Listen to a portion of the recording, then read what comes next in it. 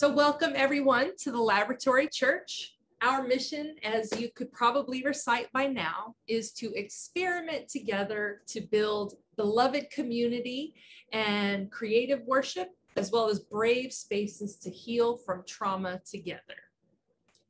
You can feel free to download our worship bulletin from the link in the chat room, which I will post again when I get back to that screen.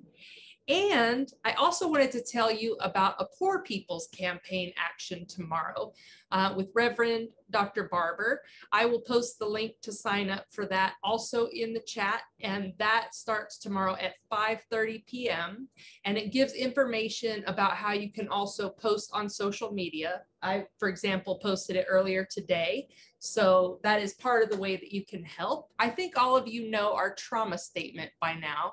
But just in case you don't, please feel free to add your pronouns. And as a content and trigger warning, I did want to let you know that I will be talking about the history of our country in my sermon, and that will talk a little bit about slavery, white supremacy, and indigenous murder. As always, if you need any kind of assistance, if you need to walk away for a second while I say that and come back, that's okay. We would ask you to stay at the end in case you need to process anything, because we are here for that as well. So we light these candles as a symbol of entering a sacred space together with the fire of the Holy Spirit as our guide and mediator.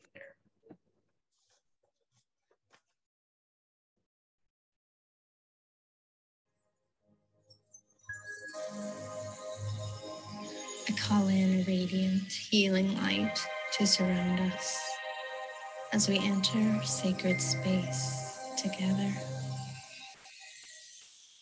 Breathe deeply, gently, slowly, allowing yourself to relax into this moment now. Breathing slowly, deeply, gently. Feel yourself beginning to let go. Muscles relaxing, tension releasing, body softening. Breathe deeply, gently, slowly. Focus your awareness in your heart center. Allow yourself to accept uncertainty.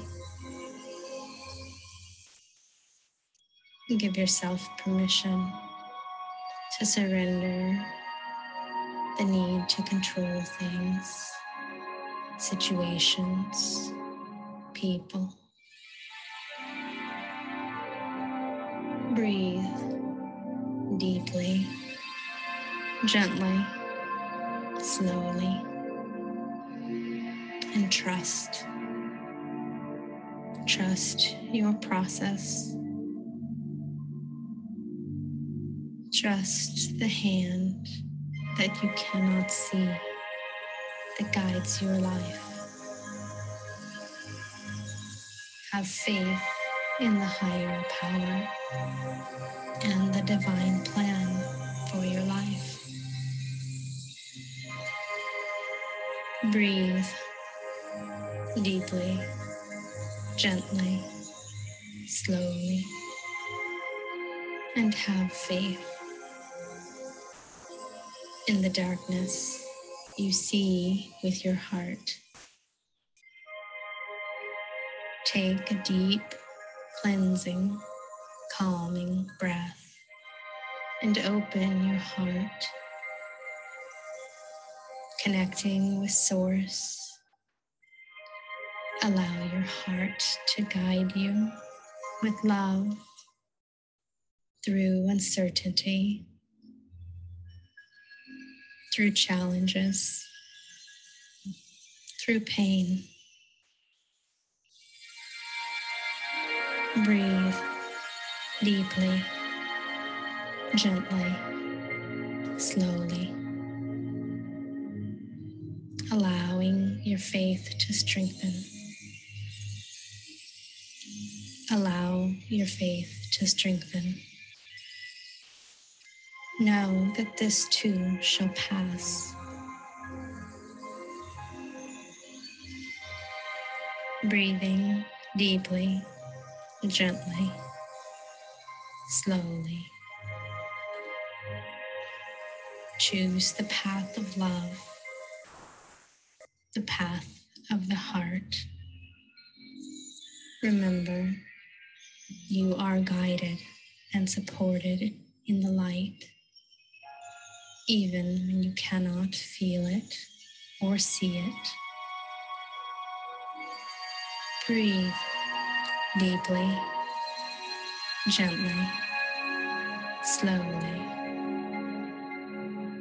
You are one step closer each moment in your journey. Breathe and believe. Surrender the stress. Breathe and believe. Surrender the worry and anxiety. Breathe and believe. Find courage and hope. Breathe and believe. Find strength in faith. Breathe and believe. Find peace in true, unconditional love. Breathe and believe in the divine master plan. And so it is. Thank you for joining me on this journey and making time to love yourself. And we will now join Thaddeus as he gives the mental health moment. Thank you for that. That was very centering, very relaxing as usual. And I hold the suggestion to trust the hand that we cannot see. And in that spirit, today's message is on the shield of faith. And I'd like to start out just by greeting you with peace and asking the question, what is the shield of faith and how does it protect our mental health? So if we look at John 20:29, Jesus said to them, "Have you believed because you have seen me? Blessed are those who have not seen and yet come to believe." So that sounds to me like faith is a mentality. It's a mindful orientation. It's much more than that, but it also gives us something to hold on to when things are particularly difficult. And we know that in recent times, things have just been plain old hard. Faith has a way of comforting the troubled heart and mind and redirecting us. And that redirection by faith is actually expressed in the mental health field in the same way of redirecting the mind and the focus to something that may be more useful. So just to clarify, I'm not speaking about religious practices when I talk about this particular faith. What I'm talking about here today is the faith that's spoken about as the tiny mustard seed, right? In the beginning was the Word.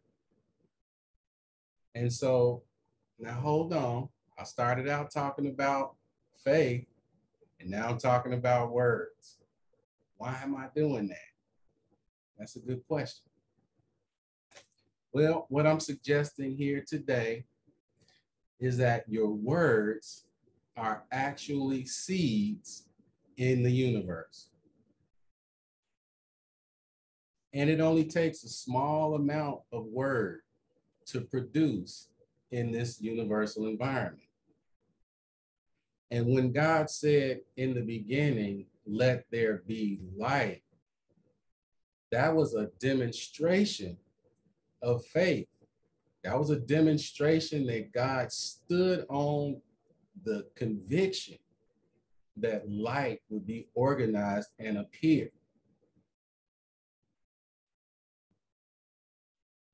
Now we too can create reality by directing our thoughts and our words in a faithful direction.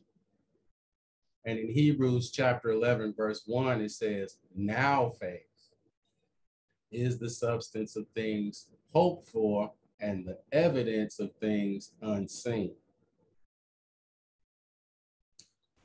Now, the thing that we actually are hoping for when we stand on this seed of faith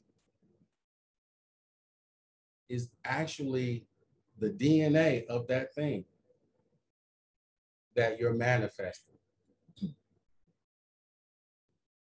And just as when we take a small seed and plant it in the dirt in our garden, our words function in quite the same way, because we are of a creative being and our words have creative potential.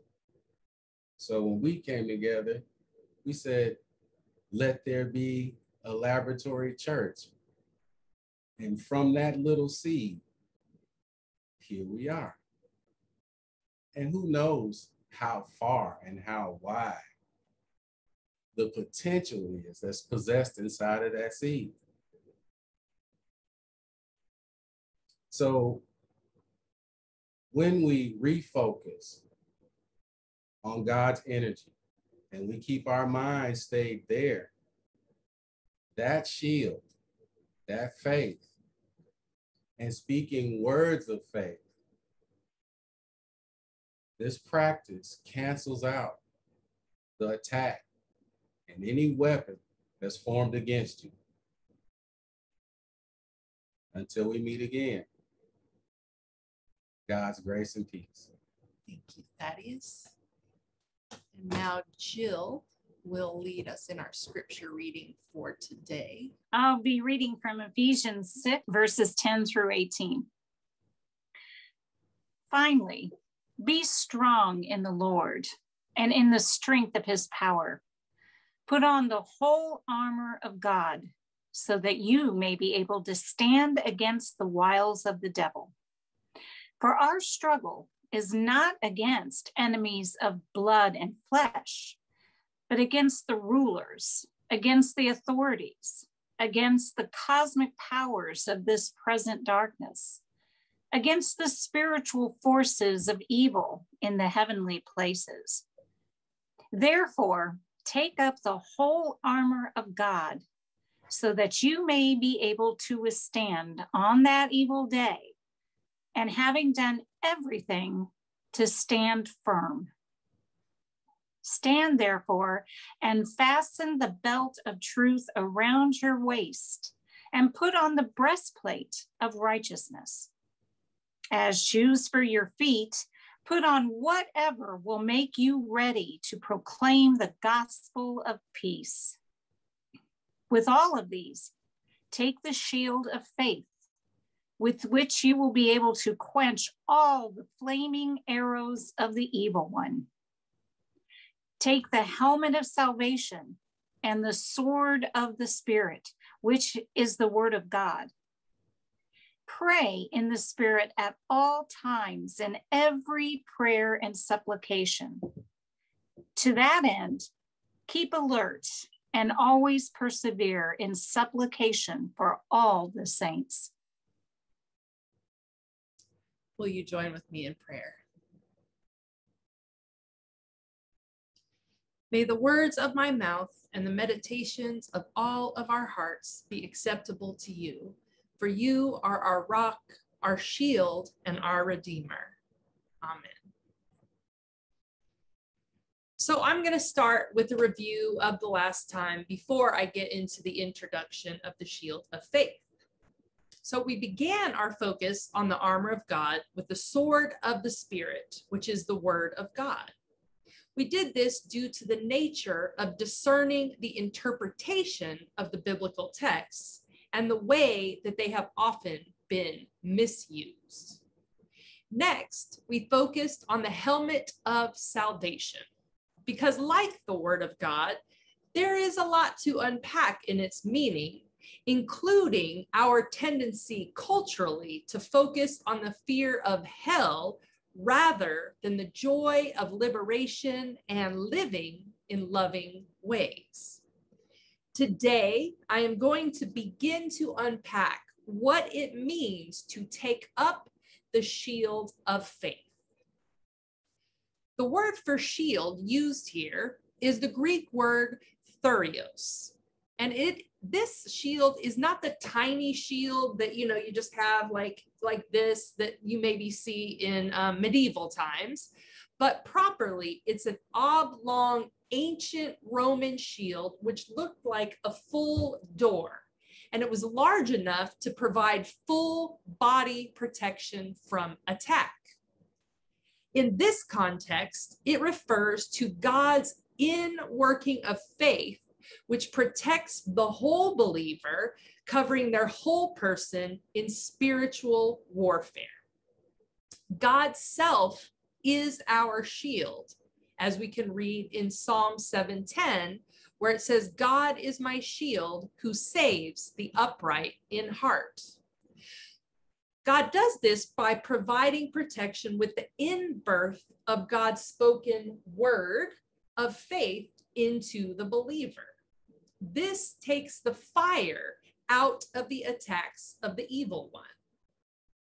Author Hope Bollinger puts it this way: we hold on to our faith like a shield. We have to deliberately choose faith in all circumstances.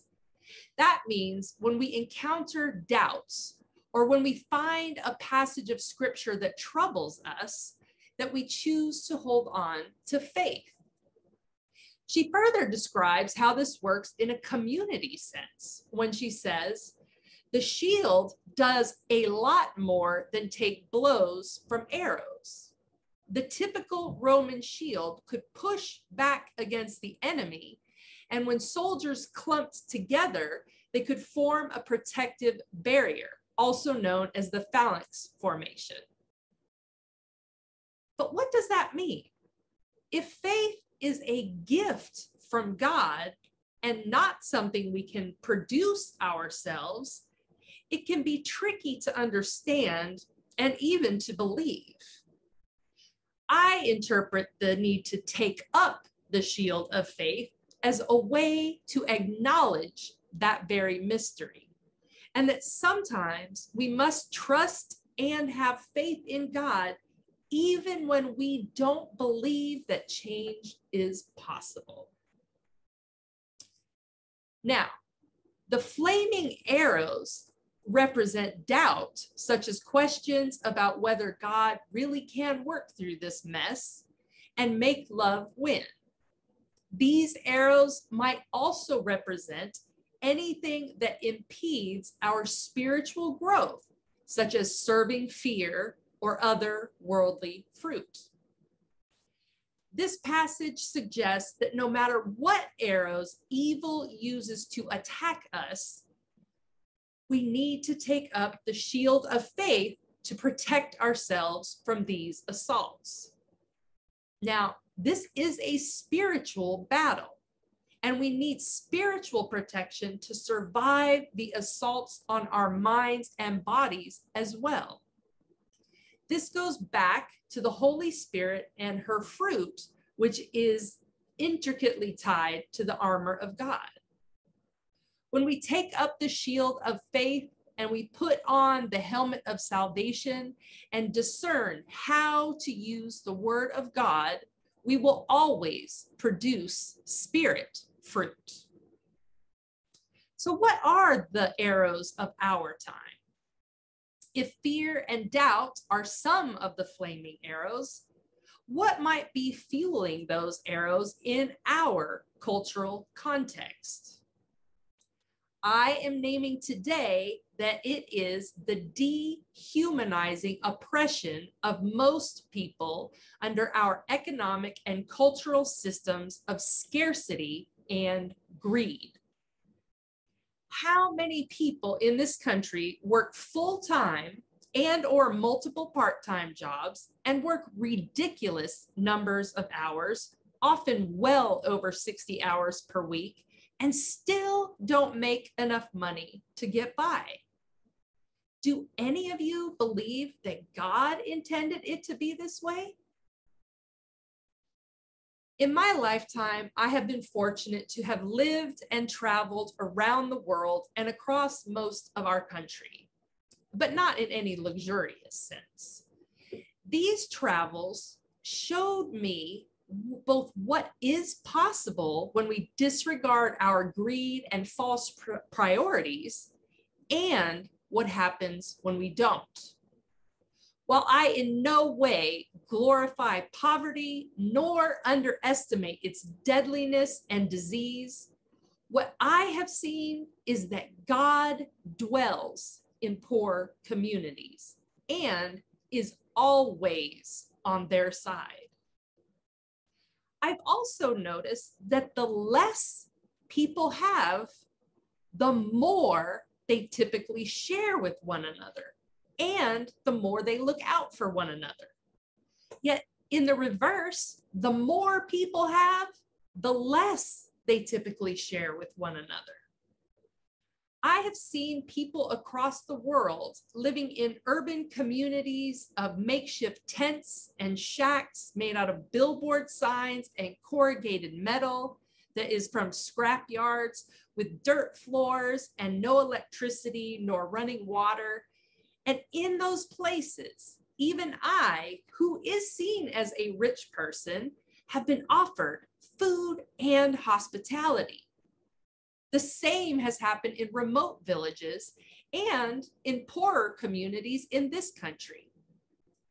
The level of compassion from those who are already struggling and who are usually demeaned as being lazy or subhuman because they're monetarily poor is actually a total conviction against our idolization of the rich and powerful.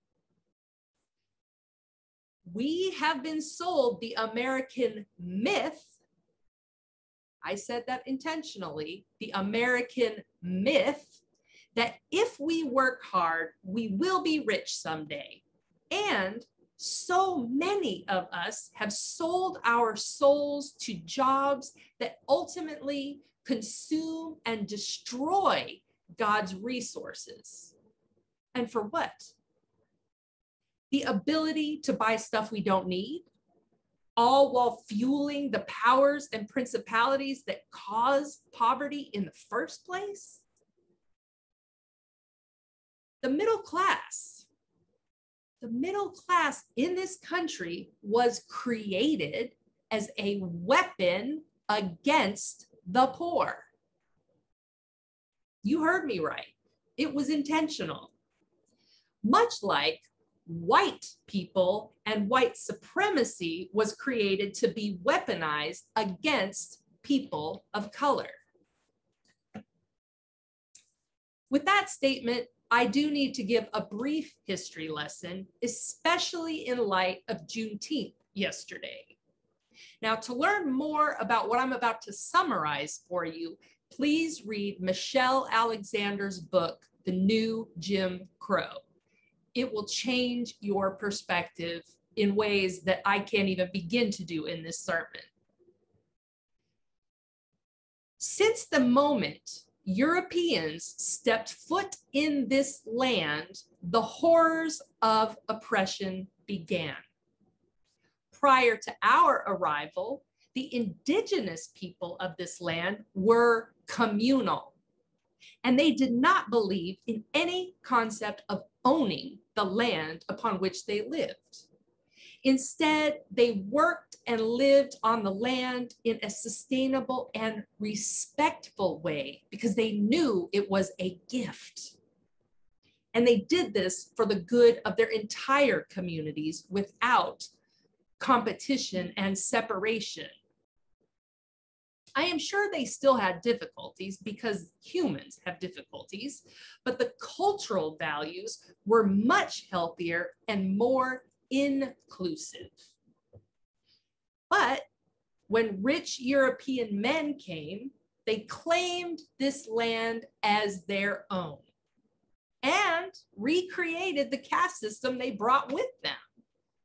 Because they now owned it and enforced their belief of owning it with weapons, anyone else who came over or who were already here had to work for these new landowners to get by. At one point, when these workers of different skin tones and different cultures began to unite against such injustice, guess what was created? Racism and the white middle class. Now, this is also what was the start of the horrors of chattel slavery. Because these workers had united for a brief time and dared to demand dignity along with their fair share of the fruit of their labor, the rich European men created the concept of race and called folks with their lighter skin tones as the superior race and said, hey, if you police those other people, you can have more money and even a teeny tiny piece of land for yourself and your family, middle class. But because their greed knew no bounds, and these folks still all spoke the same language, this meant that there was a risk for future cooperation. So they had to kidnap people from Africa who did not share their language. They labeled these human beings savages and forced them into hard labor because they didn't speak the language and had been ripped from their families and land, stripped of their health, humanity, and history during deadly passages across the Atlantic. They were treated as animals. They had already storied the indigenous people of this land as savages, but because these indigenous people were here first and knew the land as well as their value and history, the colonizers had to murder as many of them as they could in order to control those who remained. This was their attempt to justify stealing the land they had no business stealing in the first place. The process of dehumanization and creating others through lies and manipulation of narratives is the first trick in dividing and conquering God's people. That is followed by the process of forcing the internalization of these lies through the threat of violence and murder to keep it from being questioned and to keep it in place. Okay, I know that's hard to hear and that is quite a lot. So I'm gonna pause for a second and ask you, is everybody okay? Can you give me thumbs up? Okay. Now, if you're not totally okay and you want to stay after to talk about it, please remember that we are here to do that. So now I'm going to come back to the present with that history in mind.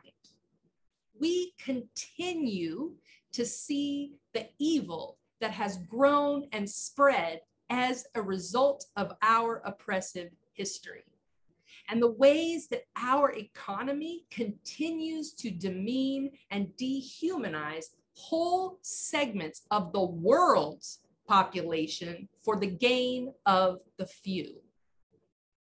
So what does picking up the shield of faith look like in this context? When the fiery darts have grown into a fire that seems intent on burning up the whole world. Much like the plague of locusts that I mentioned in the study lab, by the way. So the good news is that I think there's a way that we can contribute to stopping this plague. I suggest that we start by changing our priorities. We each need to look at the gifts and talents that God blessed us with and begin to discern how we are intended to use them to serve all of God's people and creation, rather than use them to find the best job with the most money, which fuels gross consumerism and competition with our neighbors. I have faith that if we each took up God's commandment of love, to love our neighbors as ourselves, and to use our gifts for this purpose, no one would ever be without food and shelter. If we use this shield of faith to fuel our ability to choose love over fear, believing that God intends only the best for us, the enemy will be pushed back. And as we come together with our shields of faith, we become an even more powerful force that, just as in that phalanx of soldiers, refutes the lies of the enemy and pushes him back even further. Now, given the way we've all been enculturated, it is scary to trust that God will provide for us even if we don't work a normal job that society tells us we have to pay our bills. And each time we choose our purpose work of love and rely on the faith that God is ultimately going to use our gifts and talents for the abundance of all, we inspire the next person to join our ranks. And as the more join our ranks, it is easier to pick up the shield and remember that God's way of love will win despite the temporary setbacks that we face along the way. We are stronger together, and God always calls us into community. I've said in previous sermons that Christ's example is in community. It requires faith to choose to live by the fruit of the Spirit over the fear of this world. And with that faith, God's realm will fully be manifested. So in closing, I would like to share a story with you that I feel certain you probably have heard. And it goes like this. Once upon a time, there was a great famine. The people in one small village didn't have enough to eat and definitely didn't have enough to store for the winter. People were terrified that their families would go hungry, so the tiny bits of food that they did have, they hid. They hid this food even from their friends and neighbors. One day, a wandering stranger came into the village. He asked the different people he met about finding a place to eat and sleep for the night. There's not a bite in the whole county, they told him. You better keep moving. Oh, I have everything I need, he said. In fact, I would like to make some stone soup to share with all of you. He pulled a big black cooking pot from his wagon. He filled it with water and built a fire under it. Then he reached slowly into his knapsack, and while several villagers watched, he pulled a plain gray stone from a cloth bag and dropped it in the water. By now, hearing about this magic stone, most of the villagers were surrounding him and his cooking pot. As he sniffed the stone soup and licked his lips, the villagers began to overcome their lack of trust. "Ah," the stranger said aloud to himself, "I do like a tasty stone soup. Of course, stone soup with cabbage is even better." Soon a villager ran from his house into the village square holding a cabbage. "I have this cabbage from my garden," he said as he held it out to the stranger. "Fantastic," cried the stranger. He then cut up the cabbage and added it to the pot. "You know, I once had stone soup with cabbage and a little bit of beef, and it was delicious." The butcher then said that he thought he could probably find some beef scraps. As he ran back to his shops, other villagers offered bits of vegetables from their own gardens: potatoes, onions, carrots, and celery. Soon the big black pot was bubbling and steaming. When the soup was ready, everyone in the village ate a bowl of soup, and it was delicious. The villagers declared that the stone must have been magic and wanted to know where they could get one too, because surely this one was used up. The stranger then took the stone out of the pot and threw it on the ground with other stones. And it was then that they realized that the stone had not been magic at all. And instead, they had simply learned to share. And in sharing, each one of them had enough.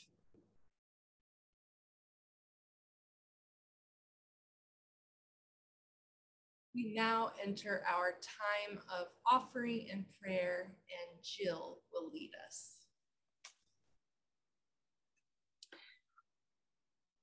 Well, I just wanted to share a few moments about the ingredients of our own stone soup that we have planted in our community. And despite all the struggles of this past year, we've launched ministries to support our community through gardens, a food pantry, mentoring. And that alone would be an accomplishment that we got those off the ground. But these also have been growing. So we want to continue that momentum. And we hope that you can support those ministries with your prayers, if you can volunteer, or if possible, your financial support. And we know the lasting impact that this can have because we've experienced it with the Four Keeps mobile food pantry, in that we're starting now to see some familiar faces and very grateful faces. And word is spreading out of our presence on the Mondays that we're there within the community.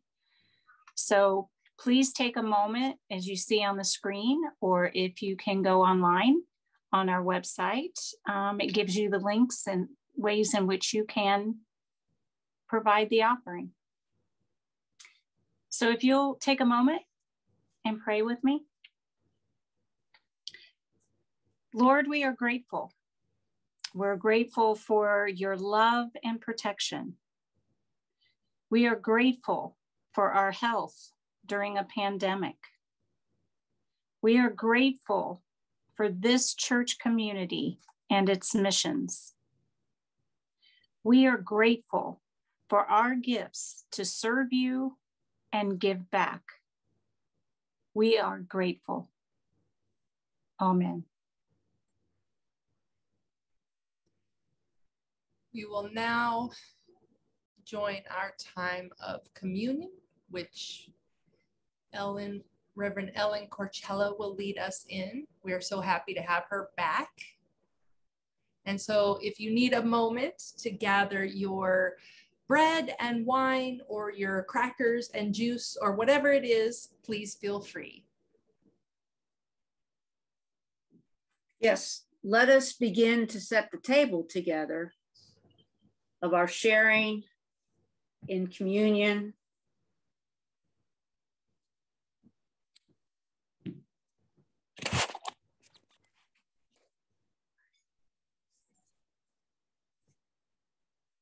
Trying to see, I have our, there, I switch views so I can see who's with us and who's got stuff ready. Okay. So I offer that in thinking about the sermon and where we are in the gospel and our mental health moment, that Jesus, in fact, gave his own words of faith on the night before he died. His words included his instructions to his disciples to go out and prepare a place for them. They included putting a meal together and sharing it together. And they included these remarkable words, "Do this in remembrance of me." Did Jesus know when he said that centuries later we would still be doing that in remembrance of him? Because that is a remarkable fact and a testament of faith across the ages, as well as our faith today. And what he did was create a ritual where we gather in community, and community becomes our shield of faith. And as Jill noted, even in a small community, when we put our souls and faith together, we can use that shields to move out into literally our world and offer something different, something nourishing, something joyous to others at all times.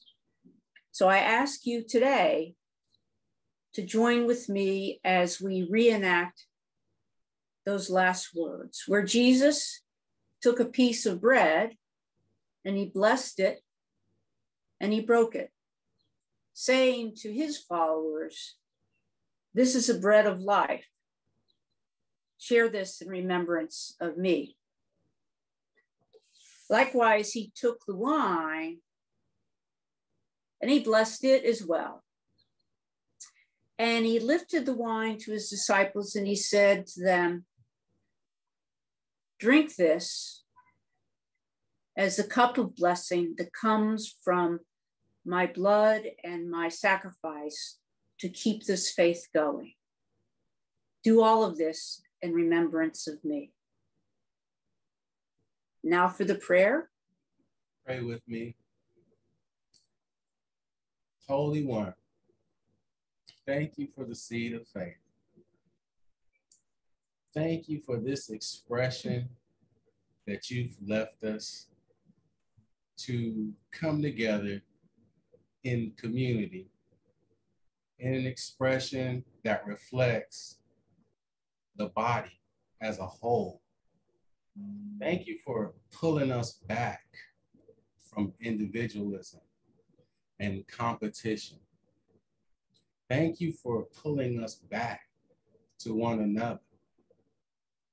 Thank you for rejoining us over and over again when we get out of focus, when we forget. Thank you for your mercy. Thank you for your community. Thank you for your people. And thank you for your sacrifice. In Jesus' name.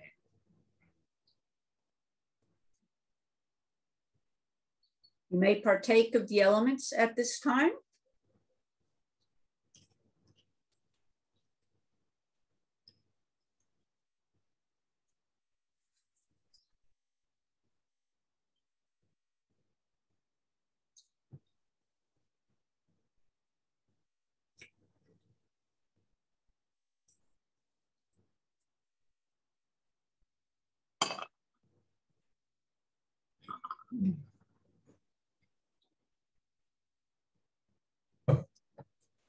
Now, will you join with me for the benediction?